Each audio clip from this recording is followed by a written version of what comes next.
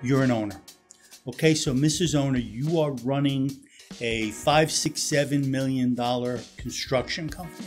How do you know when to delegate responsibility 100% or keep a topic under your own wing and you're supposed to handle it? How do you know when to do that? The New York Times bestseller book, Profits Aren't Everything, They're the Only Thing. One of the chapters in the book is delegate, don't abdicate. You are the owner. You are the leader of this ship. Everything begins and ends with your mission. If you want to have an extraordinary future, you want to delegate probably 80 to 90% of what's on your plate. So what that means is that if you happen to give Jonathan 2 or 3 sensitive topics to deal with, give it to them with a timeline and what you expect as your final result. And keep track of your timeline so that you are never abdicating, because ultimately it is still on your shoulders.